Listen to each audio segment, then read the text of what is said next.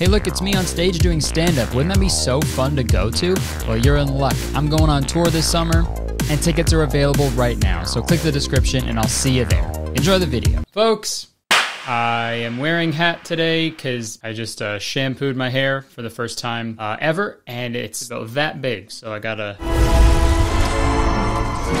keep it in here. Welcome back to another installment of, geez, Canada's a little different from America, isn't it? I've talked about a bunch of weird Canadian TV shows over the years, but I realized that I've never talked about the things that play in between the TV shows, and I think that's the best part. Personally, I can't watch anything on Netflix these days. There's just no commercials, and it's annoying. You expect me to pause Riverdale every 15 minutes and then pull up some newspaper ads just so I can get my fix, and then rinse and repeat? That's weird. I don't know how much longer I can do that, Netflix. I can't read. I'm joking, obviously. For the most part, commercials are stupid and bad and annoying, but, you know, there's been some good ones, I'll admit it. I remember there was that one little Caesar's commercial where it like advertises a new pizza and then it cuts to a shot of an audience going, "One more time," and then they just play the exact same ad over again. That's still the funniest commercial I've ever seen. That is genius. Also, dude, when I was a kid, I fell for commercials hook, line, and sinker. Straight up, if there was just a spiky-haired kid advertising a literal hook, line, and sinker, I'd ask my parents for it for Christmas. You know when you're at the movies and you're watching trailers and there's that little bit of silence in between each trailer, and then you turn to your friend like, "I gotta see that, that looks pretty good." That was me, but with commercials. After every like Bionicle commercial, I'd like turn to my mom and be like, "Hey, if you don't buy me that, I'm gonna start screaming." Dude, I remember asking my mom for a fushigi. You guys remember that shit? Fushigi ball?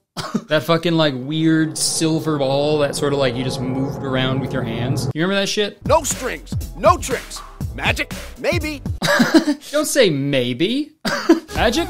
Maybe. We actually don't know what these are and we're fucking scared. Somebody please explain these. Okay, you know what? Leave a comment. Let me know if you want me to make a whole video about the fushigi ball, because I really want to. Spoiler alert. I'm gonna make a video about fushigi ball. I remember wanting one of these so bad, not because it was a good product, it was just good advertising. And believe it or not, that's all you really need to sell a product. And whether you're aware of it or not, commercials really stick with you because that's literally how they're designed. But you know, when I was a kid, I was watching TV, you know, I would get commercials and stuff, but every so often there would be a PSA, a public service announcement. You know, it was just like a message from some media company that was like, "Hey, please don't do drugs," or like, "Drinking and driving is bad." You know, just like indisputable, like good messages about being safe and smart. And there were a bunch that aired in Canada in the early 2000s from this company called CCA, which stood for Concerned Children's Advertisers. And some of these PSAs were good, but some of them were not so good. And no matter how much older I get, no matter how much time passes since I've seen these on television, they are just burned in my brain, so I want to make a video about them. And yeah, Jacob made a video about these last year, and a bunch of other people did as well, but no one has the balls to make a video about it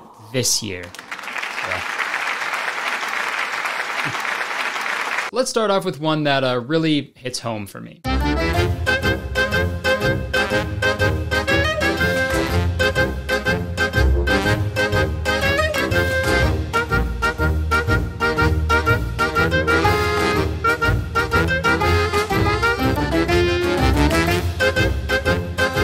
Yeah, so a few things. Number one, I said this one like hits close to home for me, you know, because this reminds me a lot of my childhood. You know, it was just constantly girls just trying to just kiss me and shit. They were trying to steal a kiss, sort of, you know, Boris Larson style. I just stole a kiss. What are you going to do about it? It was a nightmare, and so is he. Seriously though, this kind of low-key kind of happened. My first kiss was in 3rd grade. One day I was swinging on a swing, obviously, and this one girl, who will remain nameless, she got her friend to run over to me to like ambush me. She like spun me around a bunch of times in the swing, so I was like trapped in like the chains. I couldn't really move. And then the girl who will remain nameless, she fucking ran over to me while I was trapped and she kissed me all over my face and my lips without my consent. I just stole a kiss. What are you going to do about it? And she wasn't even the girl I had a crush on. That's the most fucked up part, dude. Felt like I was cheating, you know?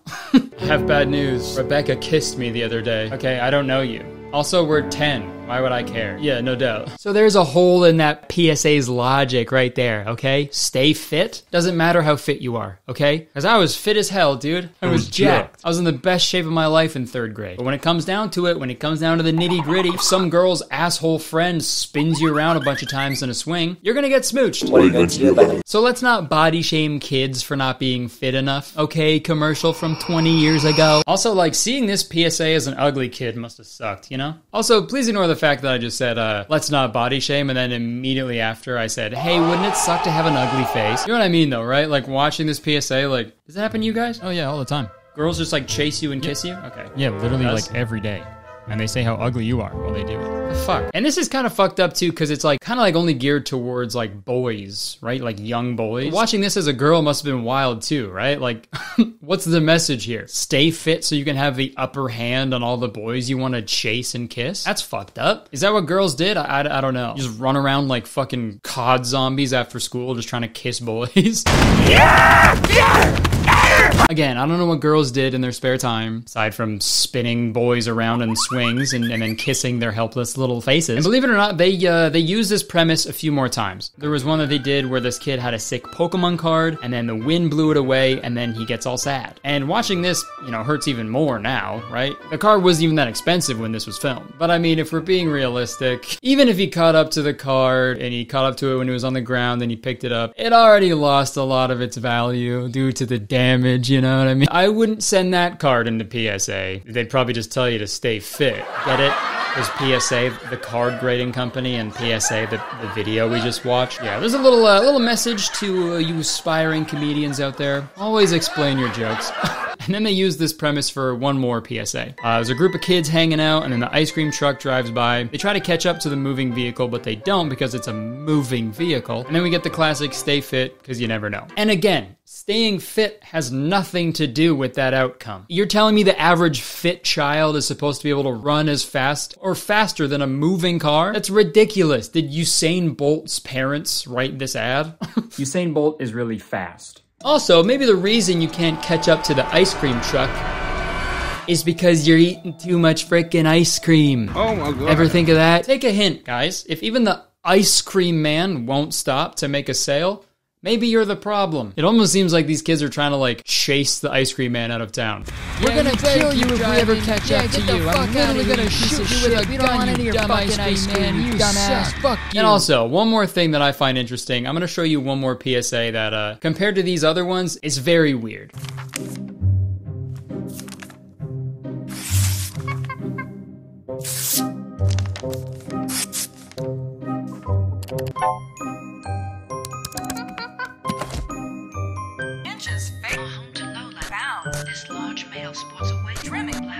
You don't need a media monkey to make healthy choices. Think for yourself. What do you want then? Because in one PSA, you go, you gotta stay fit. This is the type of body you gotta have. You gotta be fit as fuck. And then the next one, you're like, don't listen to these people telling you gotta have a fit ass body. Don't matter. But like I said before, the overall message of those stay fit PSAs were good. It'd be weird to dispute that. Exercise and staying fit is good for you. And they told kids that in a way that they would understand, right? Pokemon cards, ice cream, cooties. But there were some other ones where their messaging got a little convoluted, for me anyway, which isn't really saying anything because I was a fucking idiot. But let me show you what I mean. It's nighttime in a kitchen just like yours. All is quiet. Or is it? The North American house hippo is found throughout Canada and the eastern United States. House hippos are very timid creatures and are rarely seen, but they will defend their territory if provoked. The favorite foods of the house hippo are chips, raisins, and the crumbs from peanut butter on toast. House hippos sleep about 16 hours a day. That looked really real, but you knew it couldn't be true, didn't you?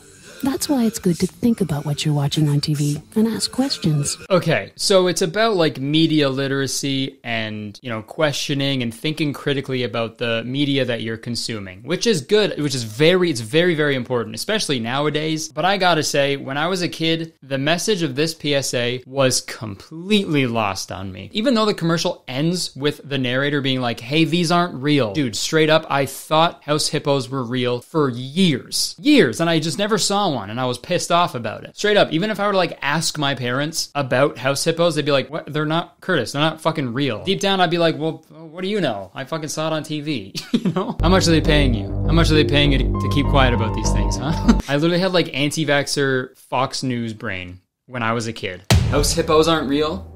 Explain that commercial I just saw then. Dude, it literally said at the end of the commercial that they're not real. That's fake news. That's fake news and you know that. No, it's not even news. Oh, so you agree.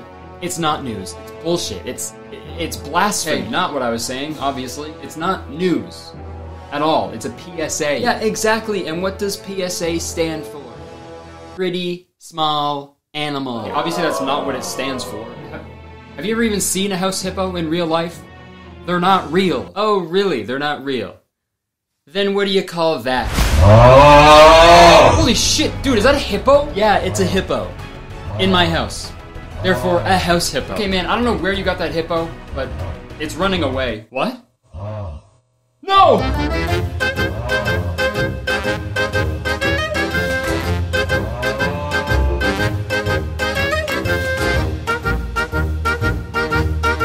Yeah, that house hippo ad was like a huge whoosh for me. Don't get me wrong, great idea for a commercial. It's very smart, but like, don't be smart when you're trying to gear a commercial towards children. They're fucking stupid. Kids are so dumb. Or at least I was. I was so dumb. Prime example, I used to watch Free Willy like every day on VHS, and for those of you who've seen Free Willy on VHS, before the movie starts, there's like a recording of a live performance of Will You Be There by Michael Jackson, and it's awesome, fucking great song. And I remember one day I was watching it with my sister, and the performance started, and I remember I turned to my sister and I asked, hey, do you think Michael Jackson ever gets tired singing that song for us every day? Idiot. Dumb fucking kid. I straight up thought Michael Jackson was a little man in my TV, doing like a private show for us every day. Like one day I just put in the VHS tape and then it would go to an empty stage and some guy would be like, yeah, band didn't show up today. I think we're just gonna play the movie, Kurtis. Fucking dumbass, dude. You think I would understand like irony and nuance in a PSA? No chance. So now that we've covered the ones that didn't work well because I'm not staying fit, and also deep down I think I do still believe in house hippos. You know, maybe the real house hippos were the friends we made along the way. I think now is time we talk about some PSAs that did work really well.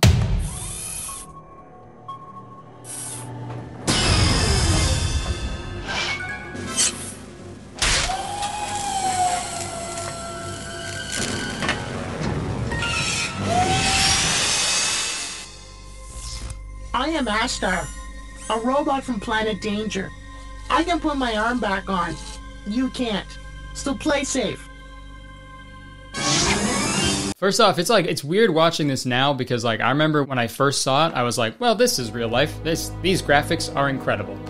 They brought a film crew to Planet Danger. That's what's up. This grabbed my attention real quick when I was a kid. You know, because it's like scary and this like weird alien planet and the music and all the saws and shit. And this like stern robot woman telling me how it is. Okay, yes ma'am, I will play safe. I don't know what that means, but I will dedicate the rest of my life to figuring that out. Yeah, like I said, this one stuck with me like more than any of them because it was scary. You know, the creepy, scary stuff, it sticks with you way more than all the other shit. I watched 13 Ghosts when I was like 7 years old. I was a changed boy after that movie. That bloody naked lady is in my head whenever I turn the lights off. What do you mean by that? Sounds okay. You know what I'm trying to say. I also wasn't like cosplaying a British person when I said that by calling her like a bloody naked lady. She was literally covered in blood. And it's the same as like Goosebumps movies and episodes of Are You Afraid of the Dark? Like those are fucking in there. They're not going anywhere. You know, I feel like there just aren't any like horror movies or shows like geared towards children anymore. Dude, that's what's messed up about today's society. We gotta scare kids more, you know? In like a chill way. Because at the end of every Goosebumps movie, there was like a lesson, right? It's like, no matter how scary things can get,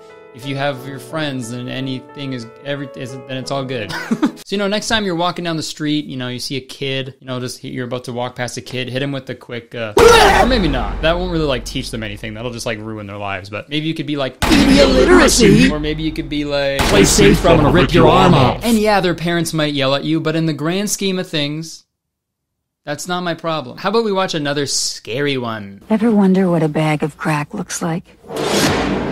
In the last 2 years, over 5,000 people in Canada and the US have died from using crack or cocaine. Do yourself a favor. Think about it. Damn. Right to the point, dude. I mean, when you're a kid and you see that, you don't even know what crack is at that point, but you're like, hey, yeah, for sure, I'm not doing that.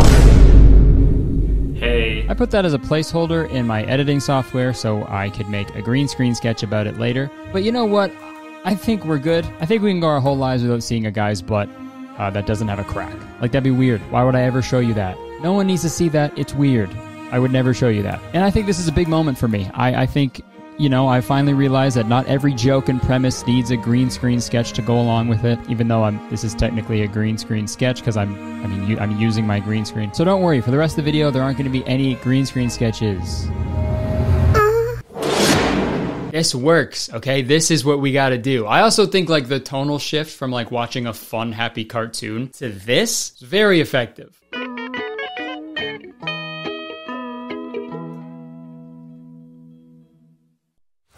You're gonna die. You're gonna die tomorrow. Yeah. You might even die tonight if Alan takes my shift and there isn't any traffic.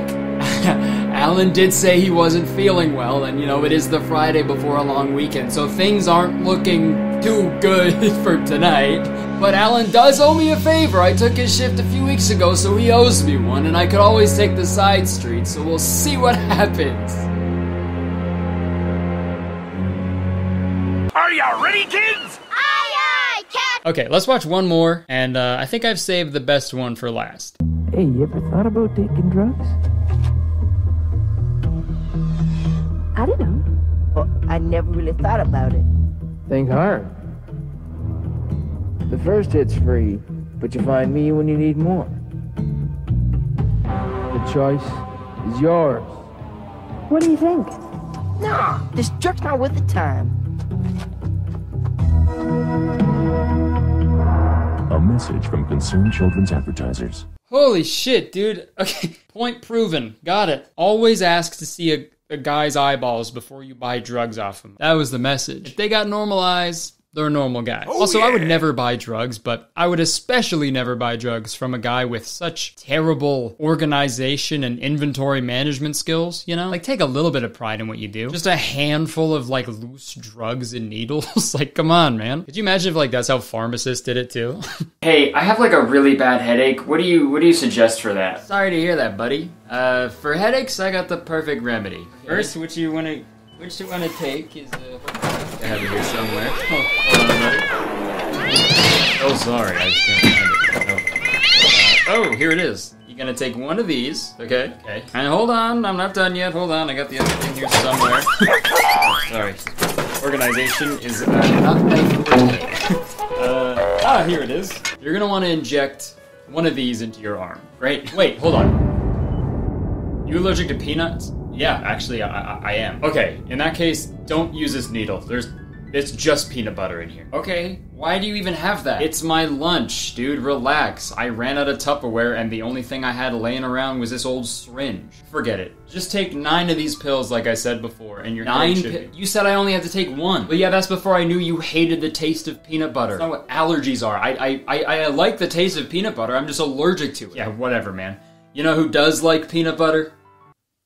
Who? House hippos. Don't know what those are. Down the hatch.